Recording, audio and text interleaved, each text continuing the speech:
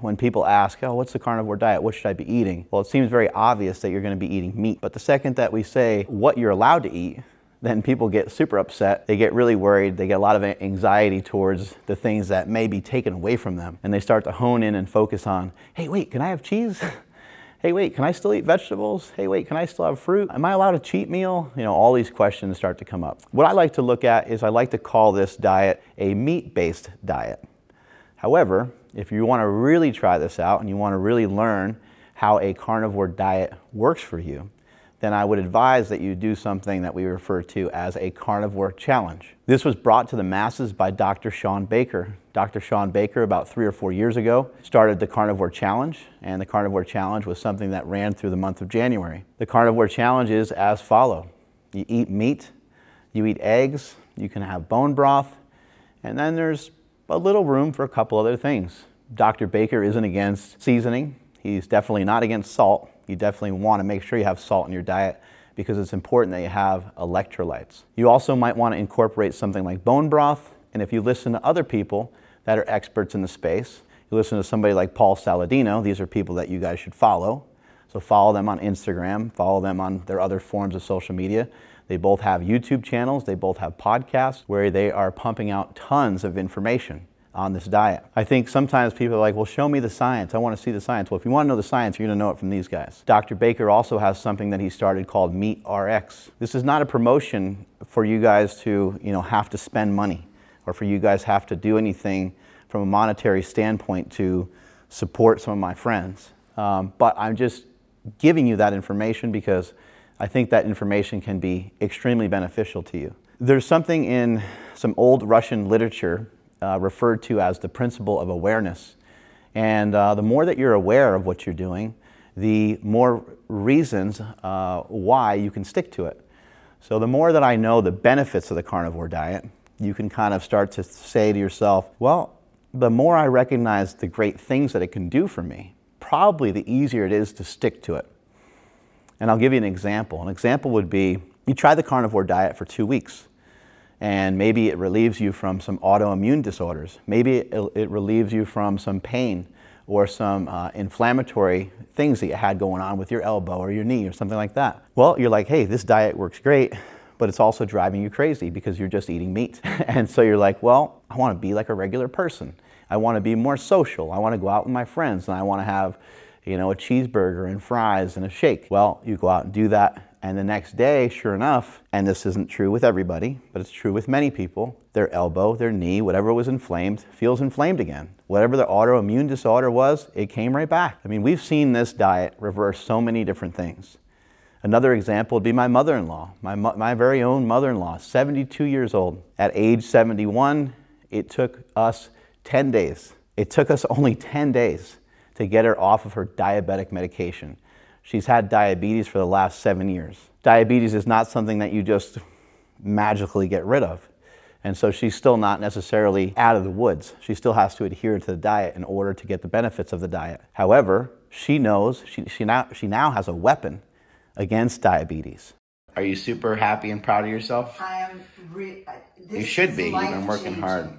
You guys, this is life-changing. If you have diabetes, this is the way to go. I am so pumped. And that's what I want to communicate to you, is that this could be a weapon, in my opinion. This is my opinion. This could be a weapon against almost all disease, almost all the ailments that people have. There are things that are unexplained, and I will be the first to admit that. However, we are seeing this diet help with so many different things. So now you guys are armed with some of the things that can help you do. What are some of the do's and don'ts of the carnivore diet? Another great place to start is because I like to reference out places that you can look other than just following me. Because if you only follow me, then maybe you're still skeptical. Maybe you're like, I don't know, what does this guy have to say? What does that guy have to say? What about, does it work for women? What about, does it work for younger people? Does it work for older people? Well, I'll tell you that my firsthand experience and the experience I've shared with other people, it works for young and old. It works for male and female. We had a family on our podcast recently, the Spath family, and when they were on our podcast, they shared with us how they both were able to lose about 70 pounds from the carnivore diet, and it reversed them out of many autoimmune disorders, and it reversed them out of really, probably the main thing that it reversed them out of is being addicted to food. So I know a lot of you are thinking, man, how do I get started on something like this? Because it sounds like, okay, I wake up the next day and I just start to eat meat. And then the next meal I have meat. And then the next meal I have meat, right? It sounds like that's all you're doing. Well, that is pretty much it. Well, how do you get yourself to do that? One way to get yourself to do that is to simply try to take it one meal at a time. Another way of doing that is not to allow yourself to get hungry. I promote intermittent fasting quite a bit. Intermittent fasting is another great strategy. Intermittent fasting is also what has helped my mother-in-law fight type 2 diabetes, because type 2 diabetes is insulin resistance. One fantastic way to fight insulin resistance is with fasting. And so we utilize that technique, but not everyone has to utilize fasting. And if you're not used to a diet, I would strongly urge you against fasting. If you've never done a diet really low in carbohydrates, I would also strongly advocate that you don't mess around with fasting. Just eat. And I'm going to make this really simple for you. We have eggs, we got butter, we have different kinds of meat. Those are going to be the things that you want to stick to. Remember I mentioned salt. It's important to have salt. Those are going to be the things that you want to stick to. And when are you going to eat? And like, why are you going to eat? Well, you're going to eat anytime that you'd like, and you're going to eat until you're satisfied each and every time. This is not really necessarily an onslaught of you eating as much as you want all the time. However, you should be eating as much as you need. How do we know how much food we need? Well, here's the great thing about being on a carnivorous diet. It will auto-regulate itself over a period of time. So let's just say I tried the carnivore diet for 2 weeks. Well, you might be a bigger person. You might really love food. You might really love to eat. Every time you eat a steak, you eat like a 32-ounce steak and you eat all the sides with it and everything. Well, after you do this diet for a little while and after you have a 32-ounce steak, a 32-ounce steak, a 32-ounce steak, you have some eggs, you got some butter, you have another steak. After a while, you get what's called palate fatigue.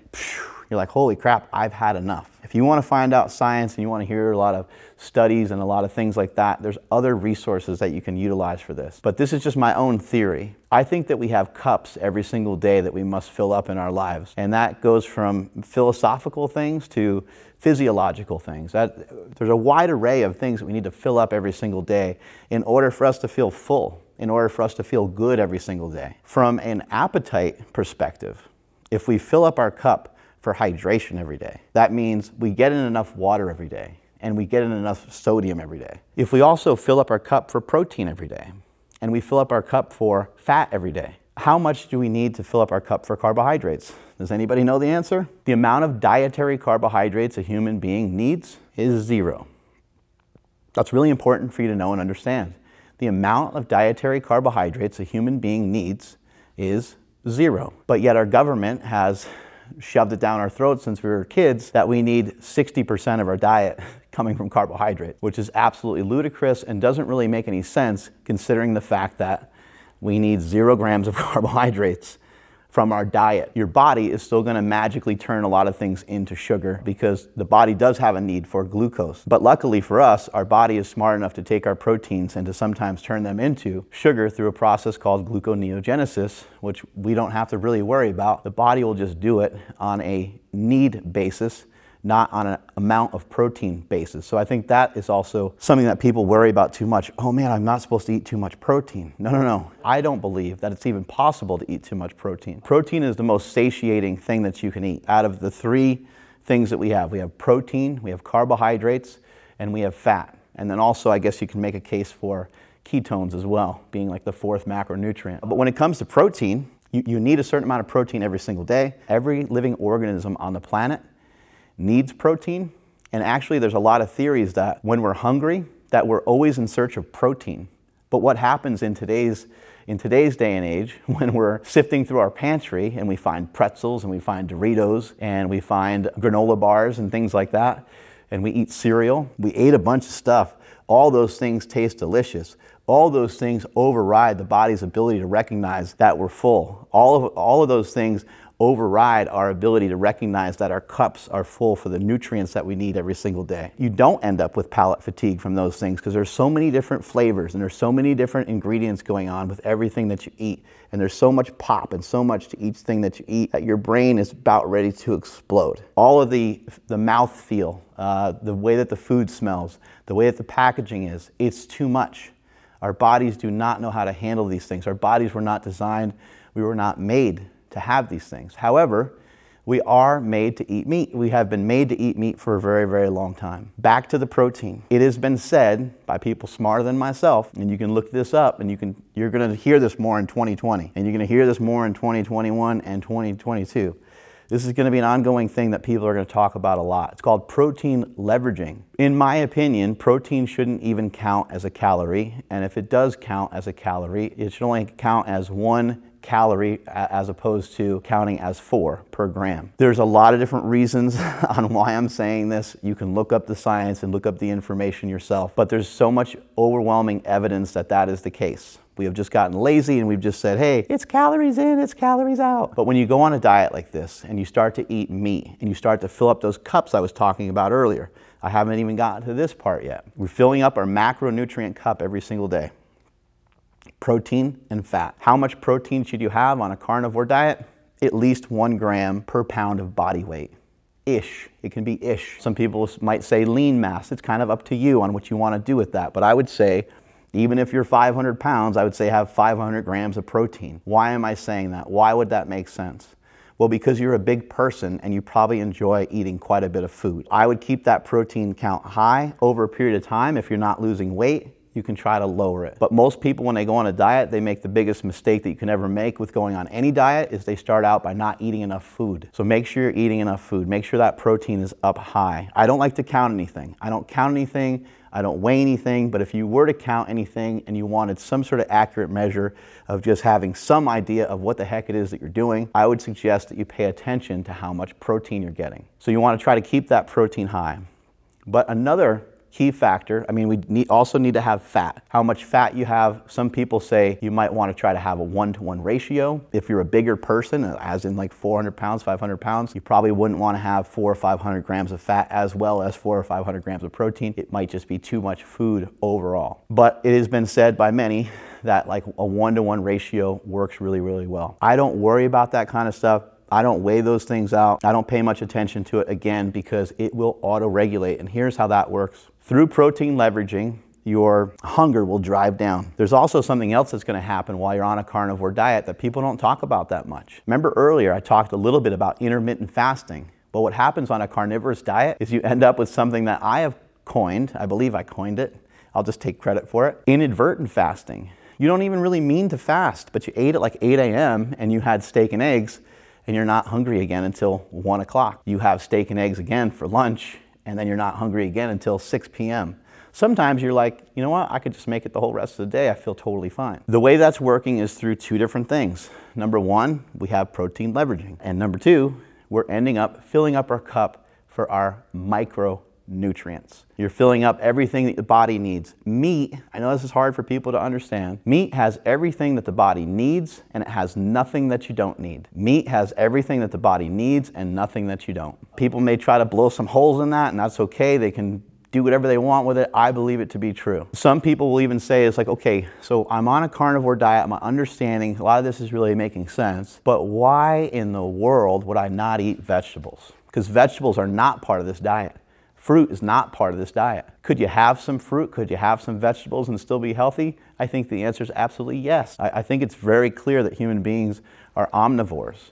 But how much access have we had over the years to fruits and vegetables? Did we really have a plethora of fruits and vegetables year-round? Probably not. They were probably frozen. They were probably underneath a bunch of snow, or they're probably dead. They probably weren't available for us to eat. A lot of the percentage of plants that are on this planet, you can't even eat them without getting very sick. But the reason on why we cut out fruits and the reason why we cut out vegetables is not necessarily because they're bad. However, in today's modern day of how much abuse and how much negative impact and negative influence and how much insulting of the metabolism that we have done, we have to take drastic and extreme measures. There's something in a lot of plants that are referred to as anti-nutrients. And so anti-nutrients can wreak havoc on people. Again, you can look some of this up. You don't have to believe me. You can start to research this. Google it before you go throwing some stones at me. Pay attention to what's going on out there.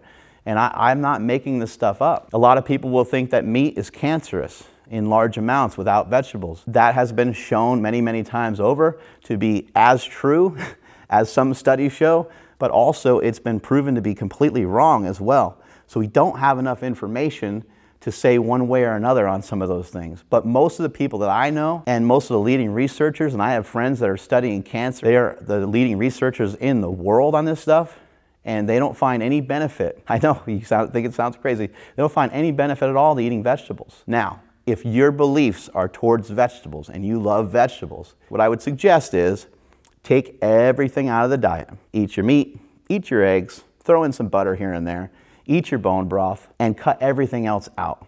And try that for a few weeks. Now, what's gonna happen is you might have some diarrhea. Your stomach might hurt.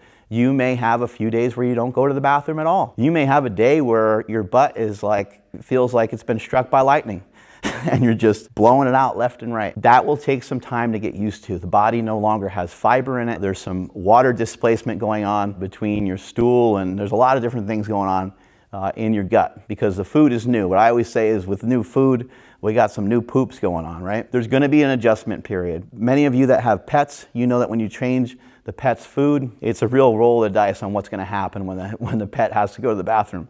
We are no different. And so when you start to take out a lot of things out of your diet and you start to add in things that are new, you might have some issues. If you would like to figure out a way to not have those issues, what I would suggest is maybe taking some baby steps into the carnivore diet. And here's what you could do is maybe on week 1, you can do meat and fruit and vegetables. Maybe week 2, you can cut back on the fruit and vegetables a little bit. And by the 3rd week, you can be off and running and just trying carnivore. Why would you only try carnivore? Well, there's a possibility that some of the plant lectins or some of the things in plants, some of the anti-nutrients in plants, there is a possibility, although it could be small, but there is a possibility that those things are triggering some of the autoimmune disorders that you have. It is my belief that every single human being on this planet has disorders, whether it's an eating disorder, an autoimmune disorder, or we're just a little screwed up. I'm a firm believer in that. And having gone through a lot of different things myself, from emotional standpoints to physical standpoints, being somebody that has squatted 1,080, being somebody that has competed in bodybuilding, being somebody that has lost many loved ones over the years, lost a lot of friends to drugs and alcohol. I lost a lot of people to people just being out of control, had family members just being very sick from really just lack of paying attention to what they're eating and not exercising at all. I know that this has helped me a ton. I'm able to pump out information every single day here, and I feel really good. There's a lot of other reasons that might support that as well, other than just the diet. I used to be 330 pounds. My sleep is good. I feel like I have a good head on my shoulders. I feel strong every single day. I feel like if I can help you feel even just a tiny bit of what I feel, I think that I can make a huge difference in this world. Here, I was put on this earth to make the world a better place to live, and I'd love for a lot of you guys to join in and try this diet out. Even if you don't believe everything that I say, that's totally fine. You're different than me. I'm different than you. We're not gonna always agree on every single thing. Lastly, I wanna finish off with sharing a book with you guys. But Maria and Craig Emmerich, who I've had on Mark Bell's Power Project, they are fantastic. They are awesome people, and you should check out their book. They wrote a book, The Carnivore Cookbook, and they also explain, there's some brief information on how you want to go about doing your carnivore diet, but there's a lot of great information in that book. There's a lot of recipes in that book. A lot of people don't understand that. When I say to eat meat, I'm talking about everything from elk to lamb, to sausage, to bacon, to hot dogs, to rolling through In-N-Out Burger. I mean, you can have any kind of meat that you can think of. You do want to watch out for, like most bacon has like sugar in it and stuff like that. You do want to watch out for ingredients. You do want to pay attention. There's so many great options when it comes to meat. You can go grass-fed, you can go organic, you can go grass-fed, grass-finished. You can get as hippy-dippy as you want to get with this, but I think it's unnecessary. What supplements do you need for the carnivore diet? You don't need any. You're eating the best supplement in the world, and that's meat. I also highly recommend, they sponsor me, they sponsor my podcast, and so of course I'm gonna recommend them, but Piedmontese Beef, you wanna check out that website. You can use my code, Mark Bell, and this is not, I'm not trying to promote stuff just to sell a bunch of shit to you so that's more money in my pocket, although that's wonderful. All I'm trying to do is share information that will provide a ton of value for you. I think that's all the time we got. I think that solves Carnivore for Dummies. Hopefully you guys are more informed. In the comments below, please let me know how I can help you further, and that way maybe we can shoot a part 2 of this. But I think I think I covered, you know, I mentioned Sean Baker, I mentioned Paul Saladino. Make sure you're following a lot of these people. They have a lot of great information. Follow my brother at Big Strong Fast. Follow me at Mark Smellybell on Instagram. I also have another YouTube channel, which is at Mark Smellybell. Lastly, I'm going to finish with this. We are here at Slingshot World Headquarters, aka SuperTraining Gym, 855 Riverside Parkway, and guess what? The gym is free. Any Saturday and Sunday you want to come in here, you can come in here between 10 and 1 o'clock, and the gym is free. There's no strings attached. All that we ask is that you come in here and put up some points on the scoreboard. All we ask is that you work hard, and we won't even be mad if you're somebody that likes to eat vegetables. Strength is never a weakness. Weakness is never a strength. Catch you all later.